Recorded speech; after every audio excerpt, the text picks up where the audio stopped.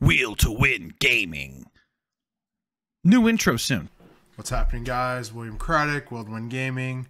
Today we got a lot to talk about, so I'm just gonna get right into it. First, I'm gonna give shout outs to Jonas and Jackson, very good representatives for Team USA at Worlds. I think we're gonna take this pretty easily. No offense, everyone else.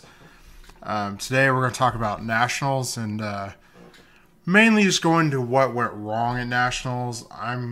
Me and Impact, Joshua Graham, we both made top 64, but we're going to talk about that a little later in the week. We're going to talk about our matchups and what happened and everything else of that nature. This video specifically, I'm just going to focus on Nationals because if you haven't heard, it was a pretty terrible experience for most people. The very first thing that struck me as odd is I honestly didn't know who was running the event. Like, that was the very first thing, because I was trying to find out how many rounds it was going to be and what the top code was going to be. And in doing so, here's what I heard. It's Play TCG, hired Core TCG, and Play was hired by Bandai to run the whole event.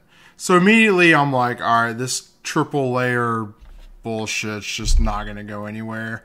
And in case you're wondering, I never did find out how many rounds it's going to be until the day of the tournament, and even that turned out to not be true. So, first, we're told get there at 9:30. You know, we have 2 buys, but that's fine. You know, they still want you to the players meeting. This became pretty normal Magic, so I was used to this. So, day of the event, we wake up, we're feeling good. We show up to the event, we sit down, and we wait. You know, in the player meeting, a little late, you know, nothing's going on. That's okay. That's pretty normal, right? We expect some hiccups. This is the, first big event run by this experienced organizer here.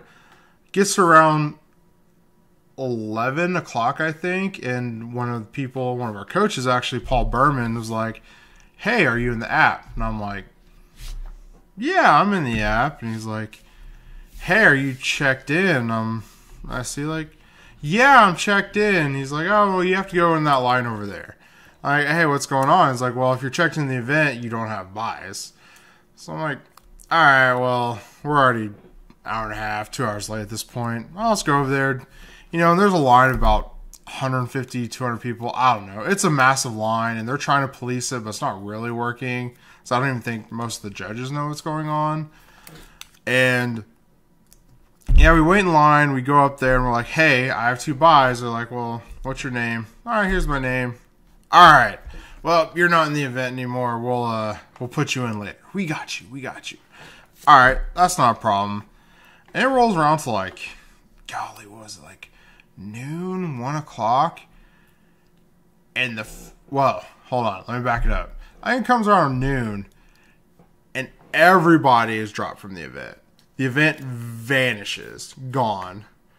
And I was thinking, like, well, what happened? Well, they probably couldn't figure out the buys out, so they're just restarting the entire thing. And this is something that I've dealt with before with Best Coast pairings. And I don't know if y'all remember, there was a huge fiasco a few months ago. Online signups, Best Coast pairings crashing.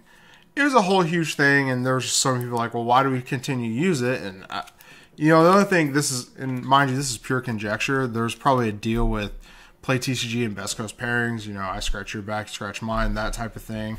I don't really know. I'm not getting into that. So they take another hour. They have to re-enter everyone to the tournament. And we're about 4 hours late at this point. Eventually, round 1 starts. And this is fine, right? Like, round 1's going. And after round 1, round 2 starts. Perfect. You know, we're cruising now. Okay, it's a slight hiccup, 4 hours late. Now we're cruising. And then round 3. And what happens in round 3? So this didn't personally happen to me, but this was the first of the repairs. And I remember sitting down, and I sat across red, purple law, and I was like, all right, if I remember, this is a pretty easy match for Sakazuki. And then they call for a repair, and I was like, I wonder what happened. Well, all the 2-0s got paired to a bunch of 1-1s. I honestly don't know how that happens, but I actually went onto the Best Coast Pairing app to check, my points, which they had hidden at this point. That, I don't know, that's a feature the TOs can use where they can hide your placing and hide your points. That shouldn't even be a feature. You shouldn't be able to do that. Why can I not check how many points I have if you're fucking up my points constantly? That's first big issue. Second is I check the points for everyone, and before they're hidden, I see there's a guy with 10 points. This is round 3. He has 10 points. And after that, points are hidden. So, like, I don't know. That seems a little sketch. Like, this guy actually had 10 points. I was showing people around the table. It's like, this guy is so broken. He has 10 points before round 4 even started. He was actually in his win-win-win draw. And you can't even draw in Midnight games. So, I don't know. Maybe that was a tester. I don't know what to tell you. That's just what it was. But, again, this just goes to the functionality of the Best Coast Pairings app. Absolute trash.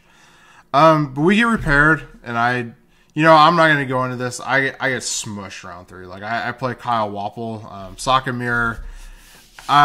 He just smushed me. It was a non-game. Like, it was fine. But I was like, man, I had like a pretty easy round 1, and then I got paired into a good player, Sakamir. But that's not what this video is about. Lo and behold, we start cruising. We get a few more rounds. I think round 4 goes fine. Round 5 goes fine. Round 6 is fine. We are, we're there. All right, we started 4 hours late. Whatever. Judge comes up over the intercom. I think it's Ben. Love you, Ben. But he says, we're getting a lot of questions about this. In case anyone's wondering, we're playing 11 rounds today.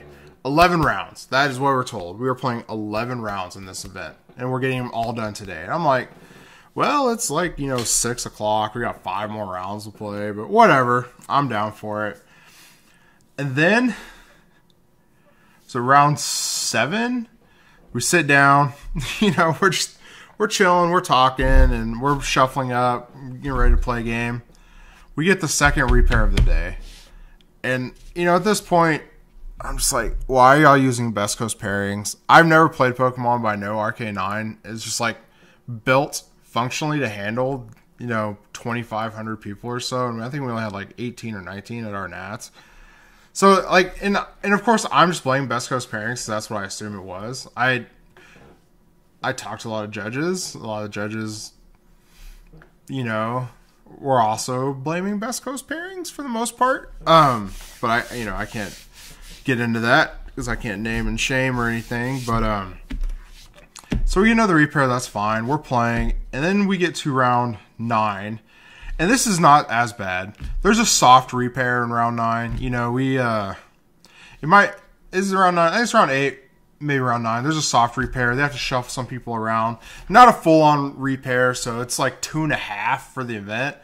Okay, sure. But this is the best part of day 1.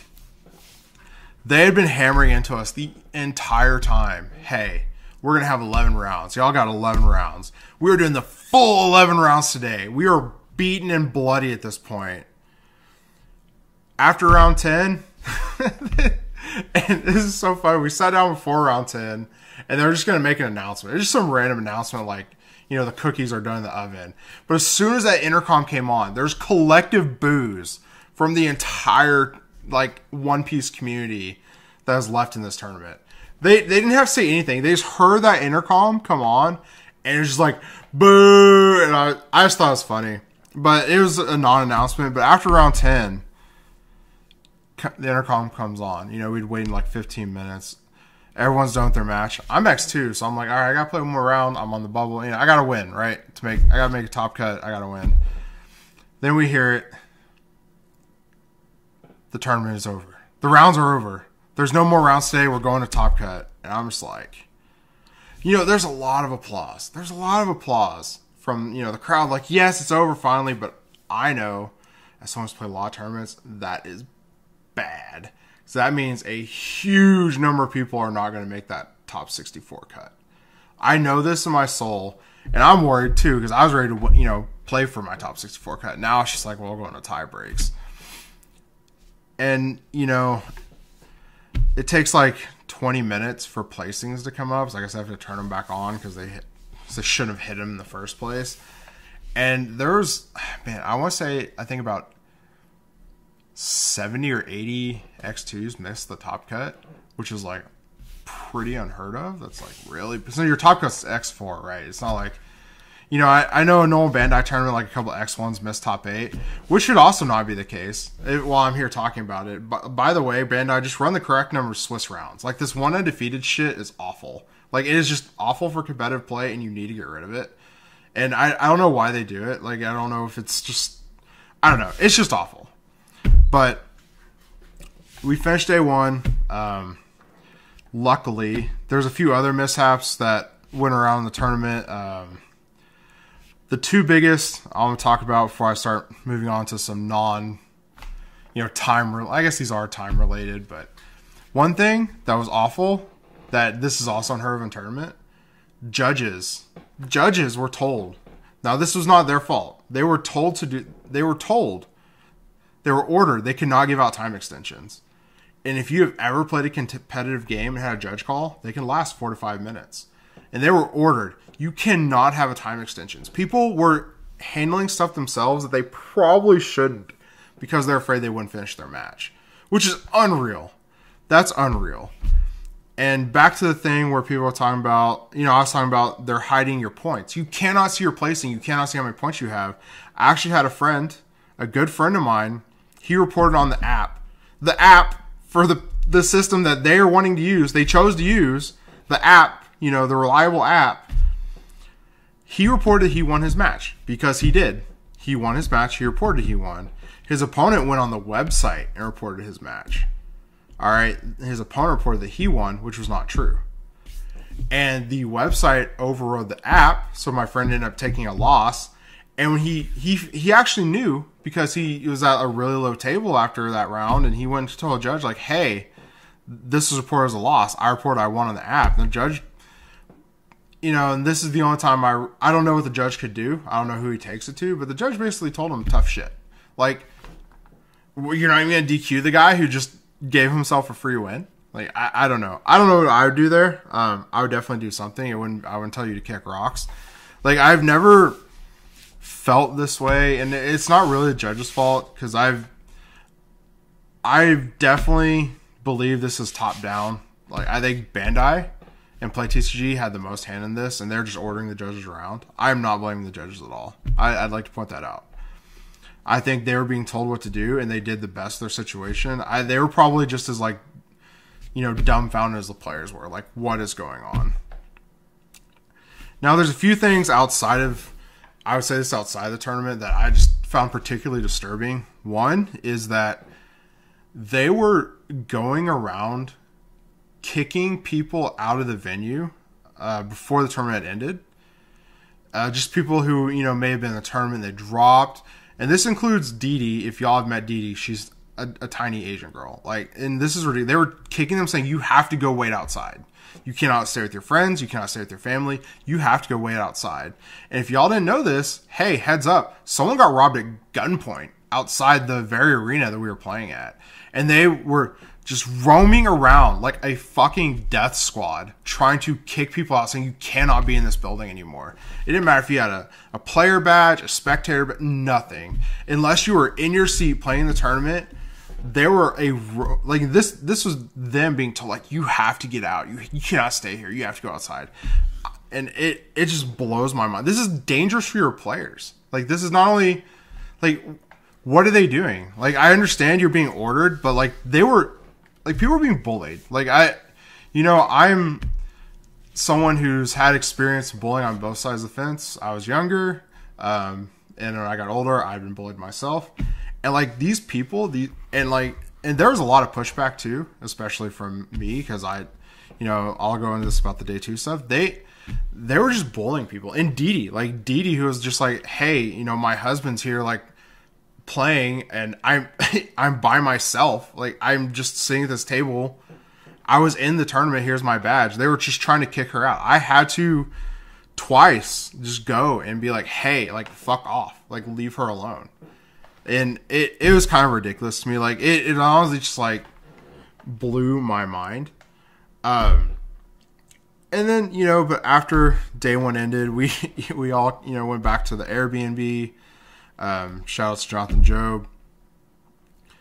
and we just kind of talked about, you were just kind of making light of the situation. It's like, how could it get worse? You know, how could it get worse? And then comes day 2. You know, they're like, be back here at 8:30. You know, we're going to start on time. We're going to get this done. So I'd made Top Cut. I was going to be there on time. We're going to forget day 1 happened. We're moving on. So I get to the event hall. You know, they tell us be here at 8:30. I think we arrive at like 8. Like we're super early. You know, we want to be on time. We get this on time. We go in and we see there's people upstairs. There's like a cafe and they're getting coffee and snacks and everything. And I try to go to the bathroom and I'm with my group. And here comes the roaming death squad. And like, you can't be in here. And we're like, no, we're in the, here's our badge. We're in the event. Like, no, you can't be in here. And I'm like, I'm the one who's like, what do you mean? They're like, if you have a Bandai badge, you cannot be in this building. And I just look upstairs and like, there's people up there getting coffee. Like, they don't have a Bandai. Yeah, I agree. They don't have a player badge. There's like a different convention. Like, can we not go get coffee? Can we not get snacks? Like, they're like, no. If you have a Bandai badge, we were told that you cannot be in this building until 8:30. And no, we were told you were supposed to be there at 8:30, like, we're to begin play, like, or deck checks or whatever. No. I literally asked, like, okay, fine. Can I just go to the restroom? Like, no, you have to go outside and use the restroom. You cannot be in here if you have a Bandai badge. And this is just like the dumbest shit I've heard in my life. And I go outside and there's like all these people Bandai badge outside and they're also like, I don't understand what's happening. And the worst part is, we have these fucking people, and I don't mean to dump on these people. Like, I understand they're doing their job. They're in these, their Bandai jackets. They're like, we need the line 2x2 because we're going to get you in there. I'm like, you could just let us in now. We're here. There's like 300 people here. We're ready to go. Oh, just let your Digimon Top Cut in. Let your BSS Top Cut in. Let your One Piece Top Cut in. Let us go in. We're here. And they're like, no, you have to wait outside. And we wait outside for 45 minutes. And even then, it was a shit show. Like, different people would come in, open the door, and be like, hey, all right, come in. And then another person come in, like, nah, you can't go in yet. And it's just like, I've never felt so alienated by, like, just like the game.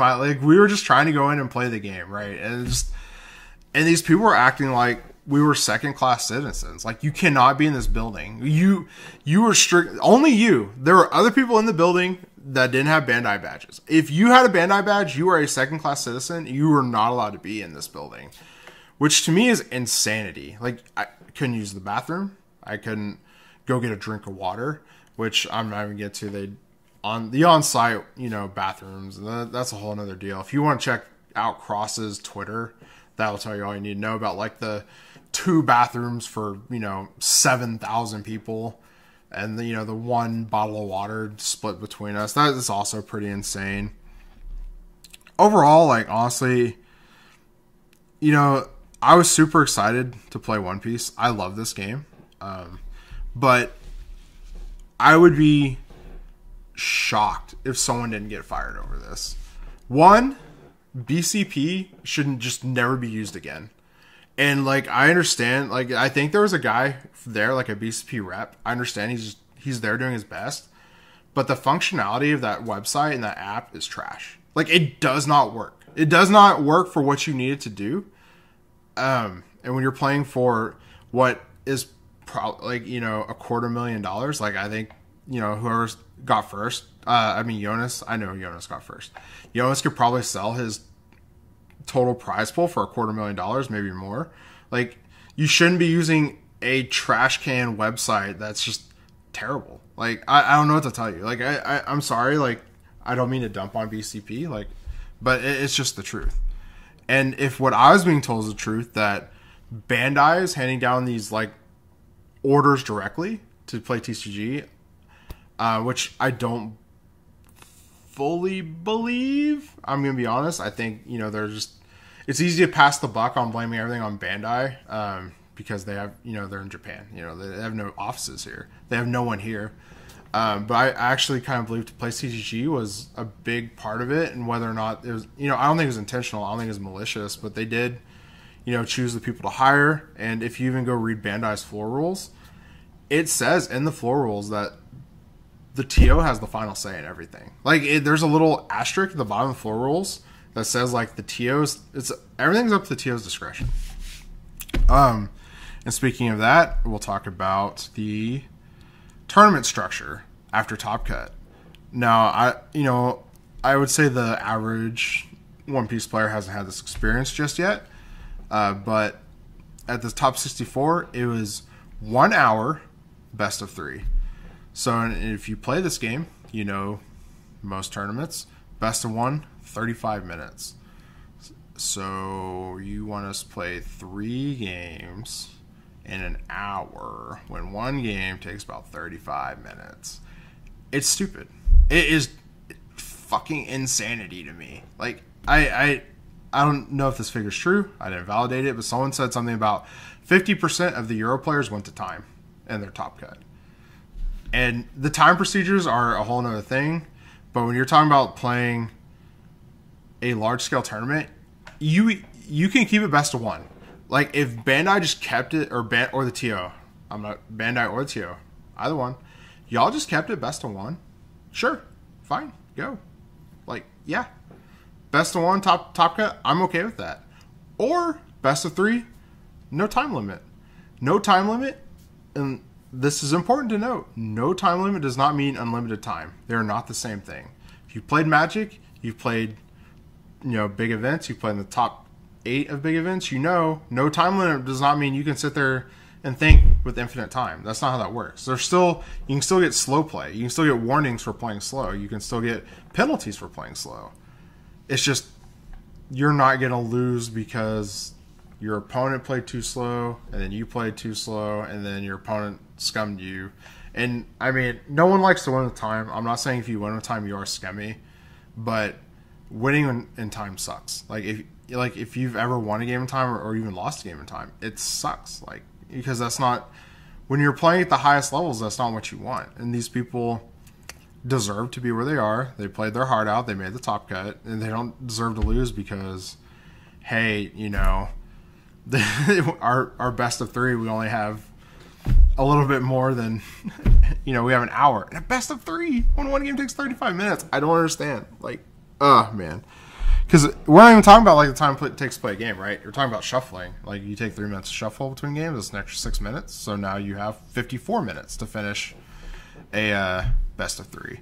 You're talking mulligans. Say each mulligan, you mulligan twice. That's an extra 2 minutes. Your opponent mulligans twice. That's an extra 2 minutes. Now you have 50 minutes to play best of 3. Like, it's fucking ridiculous to me. And it just, I'm just one person, and I'm not trying to, like, incite this mass exodus from One Piece because I don't want the game to die. Don't get me wrong. But, like, something has to change.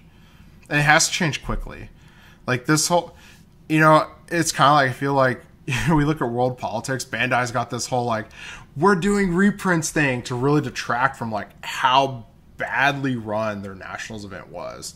This was, like, their thing. This was, like, One Piece, Digimon, Battle Spirits. We're all coming together. We're all going to have fun. And it was terrible. Like, there was, like, huge decorations and it looked good, but it was all, what do you say? It's all style, no substance. That's what it felt like. It's like, here's this big Luffy card, but we don't give a shit.